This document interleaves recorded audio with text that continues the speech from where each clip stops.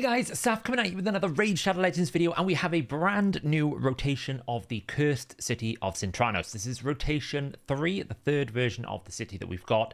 And of course, when every new rotation comes in, we go have a look at some of these most horrific stages that we have to beat and have a look at what kind of restrictions we are going to be facing. The actual floor configurations, the boss configurations, they will never change by the looks of it. The only thing that changes is the restrictions and where the keys are located. So you can see you have to go pretty deep into Plague Home to get one key over here. SOULCROSS key is in this position, and then Dead Rise is up here. So you're not going to get Amius unlocked probably in 3 days. It doesn't seem possible. So you can't really take advantage of that regearing unless you almost like do it in advance, knowing which team you're going to build, which, you know, once you fight these stages, there's always something that pops up. You go, that didn't quite work out how I had planned. Now I have to spend some silver. Pretty much these early stages, the ones that normally cause players problems is Bommel. Now Blizzard is turning out to be one of those champions that pretty much we won't use in most cases, but when we need him, he's like such a god. And I think anyone who's got Blizzard will use them against Bommel because you can freeze the 2 little bombs that he spawns with his A3.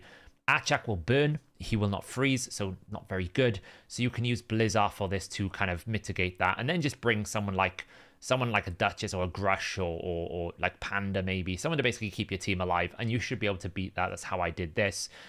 This double boss here, Koldath and Ice Golem, pretty much like you could use Rhonda, someone with a bit of healing like Elva or Clod Beast Feeder.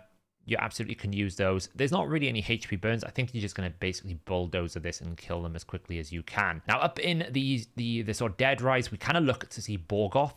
Now, the way you beat Borgoth pretty much is anyone in regen who can poison. That's how I normally look at Borgoth. Automatically, we'll use this feature. I will go, okay, what kind of poisoners do I have?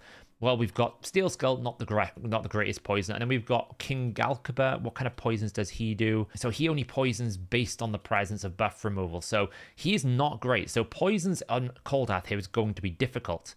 So in that essence, you're going to need to find someone who can like destroy maximum HP.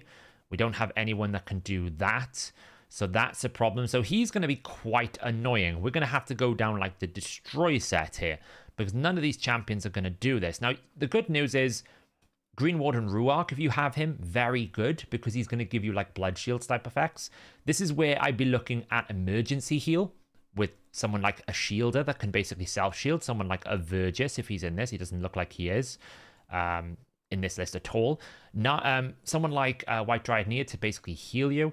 Very, very good as well. And if you can like put emergency heal on a White Dryad Nia with a shield, then she's going to basically heal herself, which is then going to heal everyone from her passive. So this one will be quite tricky. There is access to Newt, so maybe you could just blast it. And obviously there is some like Ukos, there's Demithas, so there is ways to do it, but that one will be quite slow, I think, to be. He's always a bit of a tricky one.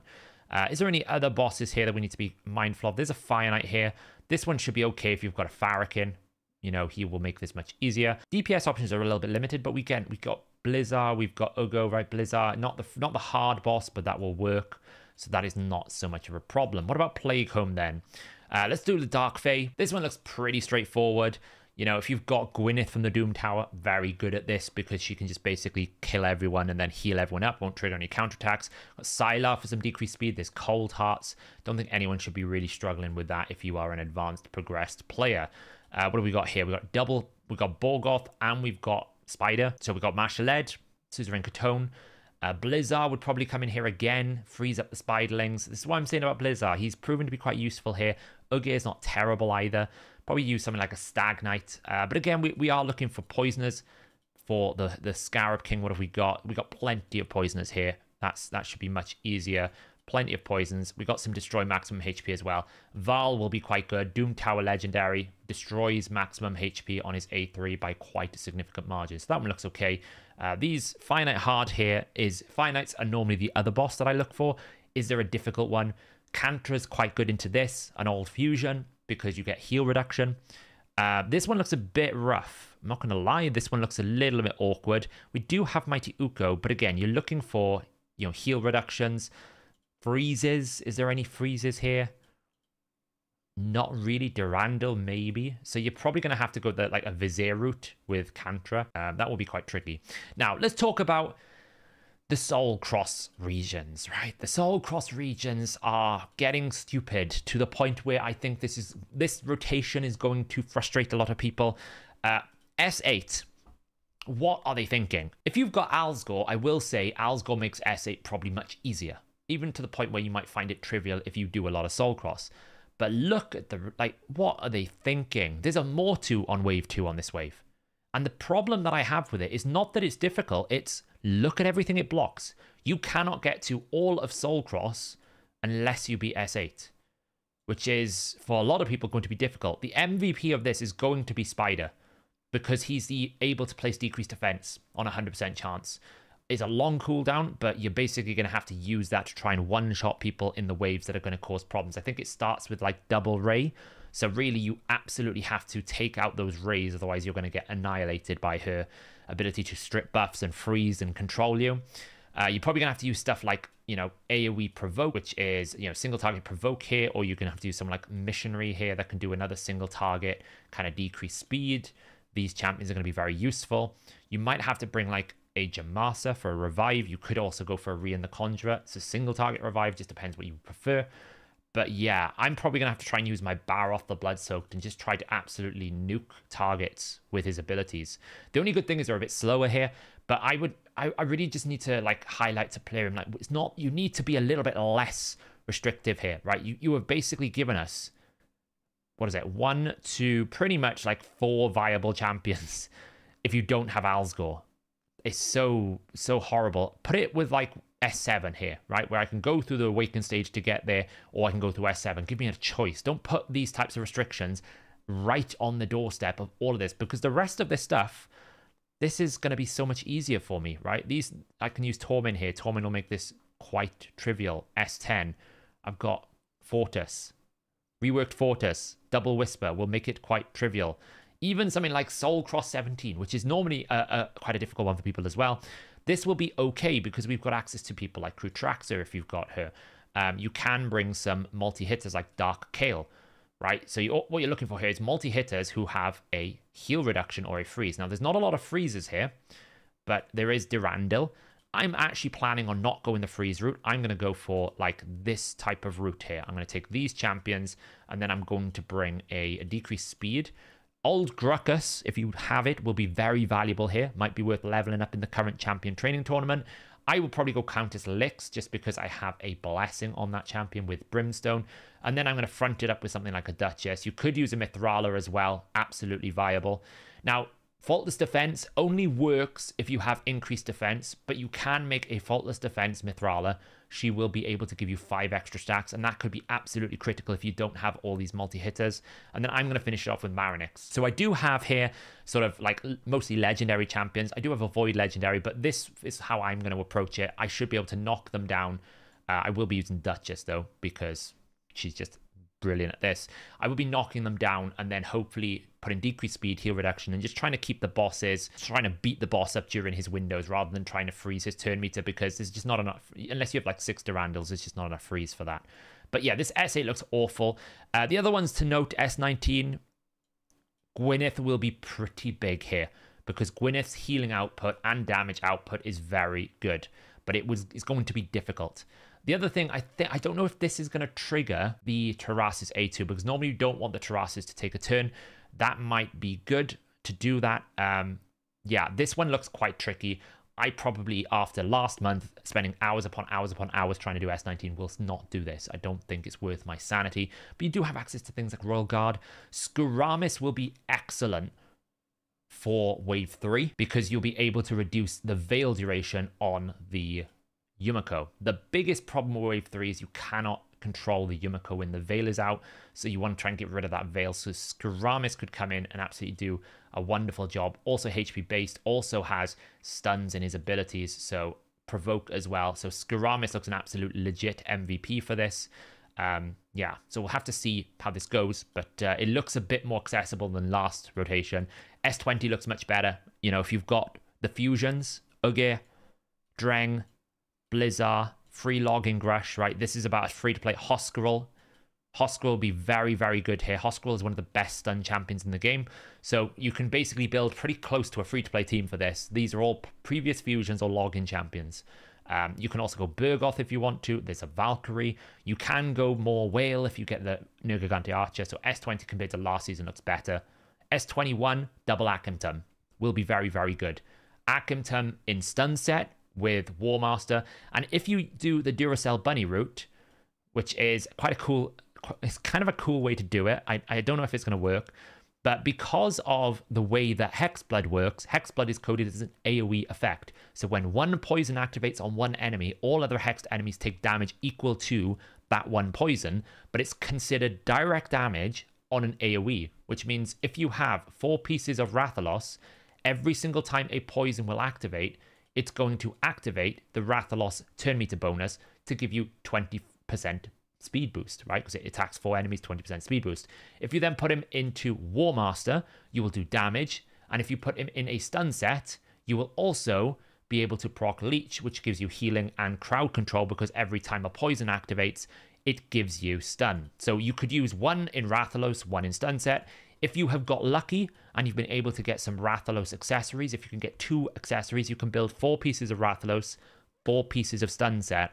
And Akimtum will absolutely annihilate this wave because they will not be able to take a turn once you get the Hex and Poisons out. If you just support it with like a Ramantu, maybe you put a Torment in there, this should be much easier.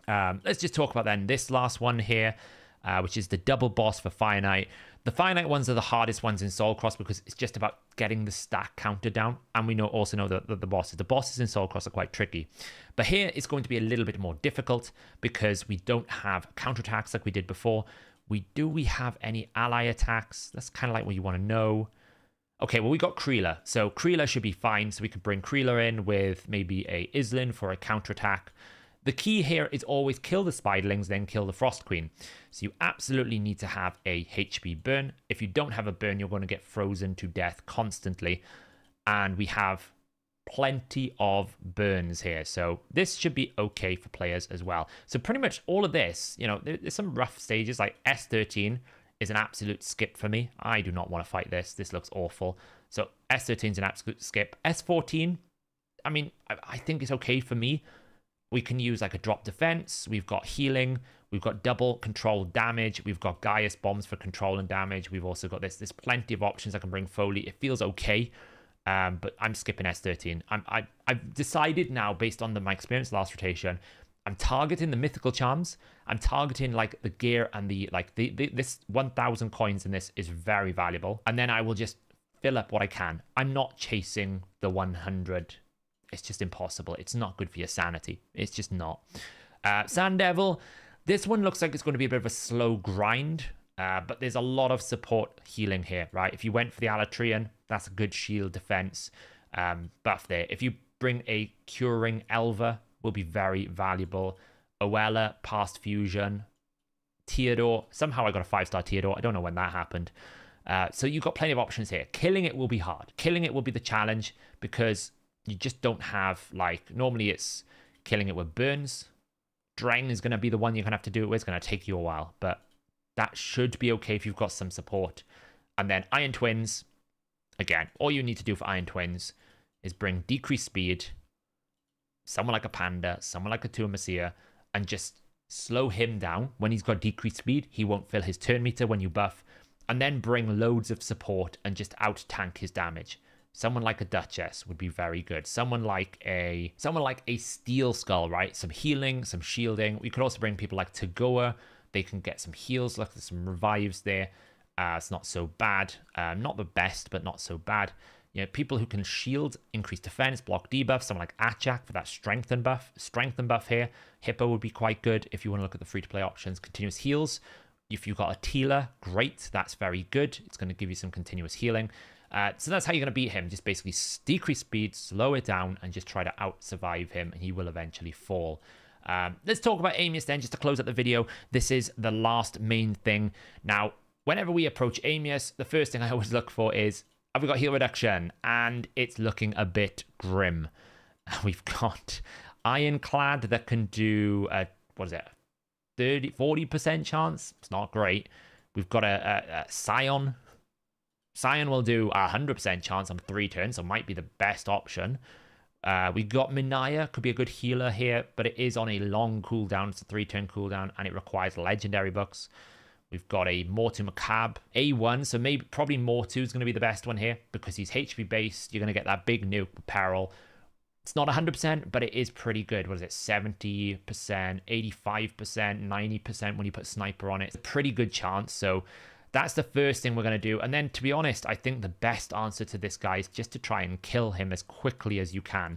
Bring people like, maybe you set up a big 200% hit with Rathalos to try and break him. Maybe you bring something like a Seer and just A1 it over and over again, right? Get some extra turns, try and kill it as quickly as possible. Try and find someone who has got lots of awakening now that we got all these stats and just try and bulldoze your way through it. Probably the best tank is going to be interesting to see is the taunt. Will it override the A1? That'll be the interesting test here because the A1 will always target the lowest HP, but will taunt override it, which if it does, this is excellent. This is really good because when you transition, I don't think he can twist taunt. I don't think he can twist unkillable, right? So he can't take them away. He will ignore the unkillable. That is the only other thing. I think his passive here ignores unkillable, which is frustrating. So he will probably just die. But I mean, at least you can force it, I guess. Maybe it's not as good as I thought it was. It's always going to be tricky here. But if you can build like a super tanky, you know, high star rating, I mean, you can go for someone like an Artak. Artak might be not a bad idea because he will gain some bonus defense here to try and keep him alive. So then we're going back into the usual strategy. In terms of a one-shot strategy, you can use Tarichka if you have Taras and Marichka. It might work. There are other champions in here, like some like crazy champions. I think Rathos maybe if you can set him up and keep him alive. It's quite difficult though because it takes a while to ramp him up. But I guess it's just see how it goes. I'm actually going to be speed running to try and complete this because this is going to be the biggest barrier for me. I want to try and do this during the free regearing event. But you can see I've already done my 8 keys today. I've got straight into Plague Home. So I'm going to go probably P3, P4, 24, 6, 20, 21 Ice Golem. So that will take me and 4. So 1, 2, 3, 4, 5, 6, 7, 8. So I can get to S4 tomorrow or on reset. That gives me about 3 days of free regearing left. And then basically the day after that, which is 2 days, I can get to S8. So I've got 2 days to try and beat this stage. I'm going to absolutely level a Spider right now in Champion Training Tournament because I think he's going to be absolutely essential if you want any chance to do it, even with an Alsgore, because you need the decreased defense to be able to take out the Mortu Macabre very quickly. And I will probably just try and use a nuke Baroth the Bloodsoak to see if I can just kill one target quickly, cycle and stay alive and kill the next target. That is the rotation. I will obviously try and cover specific stages as I come across them. If I find any sort of neat strategies to beat things, if my community is saying I'm really stuck at this one, how do I beat it? And of course, I will do a video on Amius, but my plan is not to rush to Amius this time, is to get S8 done. Once S8 is done, then I will probably focus back towards Amius, because most of this stuff I'm far less stressed about, apart from 19 and a couple of the other ones. It's S8 that's going to be the biggest burden and blocker for, I think, pretty much 95% of players. Even like endgame players, like I've talked to a few of them, if they don't have Alsgore, they're like, this looks like it's just going to be horrific, and I'm really not enthused about it. I will say, plarium, can we just check some of these restrictions? I know that it's designed to make us hate the game, but please, a little bit. Just once, a little bit better. So there you go, guys. Let me know in the comments below, what stages are you particularly stuck on? If there is a particular stage that you need some advice and guidance on, now that you've had a look at this rotation, ping me in the comments below. I will keep an eye on all the comments. If there are specific stages that I can do a guide on, I will do so. But thanks for watching, and I'll catch you in the next video.